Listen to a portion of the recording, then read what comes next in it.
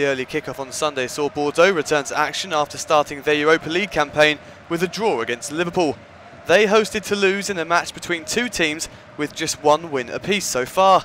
Willy Sagnol did drop Enzo CRIVELLI to the bench, but didn't start Jussi despite the Brazilian's equaliser on Thursday. It was away side Toulouse who started the stronger though, and they took a 23rd minute lead thanks to a fantastic strike from Adrien REGATTIN. The Moroccan collected Somalia's pass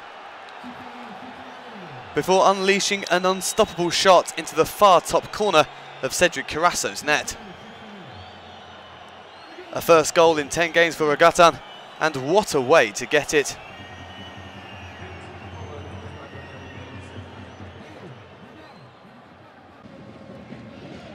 Any optimism garnered by Bordeaux's impressive draws against PSG and Liverpool was out of the window by the interval after an extremely disappointing half.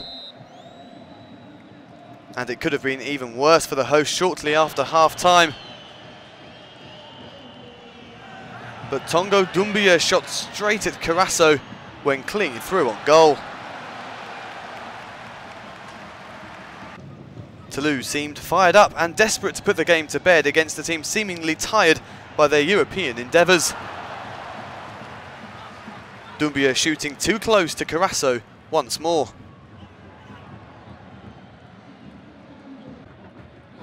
Bordeaux started to brighten up midway through the half though, and almost equalised when ROLAN's smart volley hit the base of the post.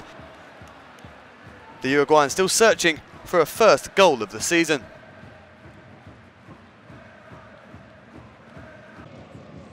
Bordeaux were given a boost with 13 minutes to play as Oscar TREJO was given his marching orders for a stamp on Clément CHANTOME. Toulouse should have wrapped up the points on the counter-attack. Doumbia again forward by CARRASSO. The Mali man could, and perhaps should, have had a hat-trick. And in the 89th minute, substitute CRIVELLI made Doumbia pay for his profligacy. The striker pouncing to prod in Wahbi Kazri's cross, and still an unlikely point for the home side.